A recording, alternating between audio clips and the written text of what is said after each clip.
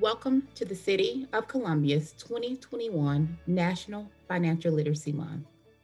My name is Valerie Austin, and I am the Financial Empowerment Program Specialist for the Office of Community Development. This year, we are celebrating our National Financial Literacy Month by highlighting different financial programs and initiatives that the Office of Community Development administers to our city residents.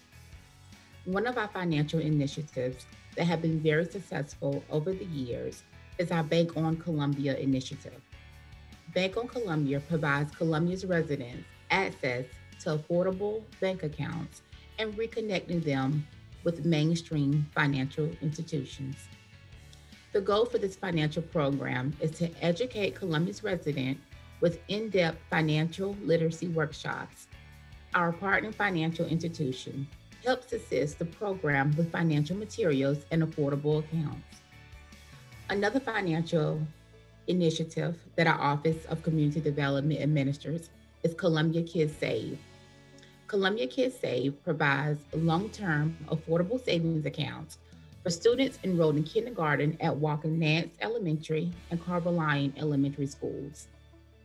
Office of Community Development provides an initial seed deposit of $50, and we will also match each account dollar per dollar up to $50 each year.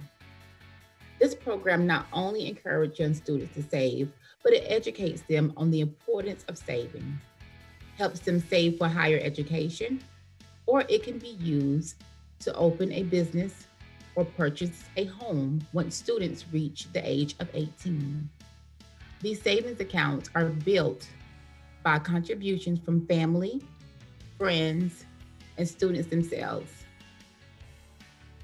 Office of Community Development partners with financial institutions such as First Horizon, BB&T, and South State Bank to help assist our residents with their financial needs and providing them with affordable accounts and reconnecting them with mainstream financial institutions.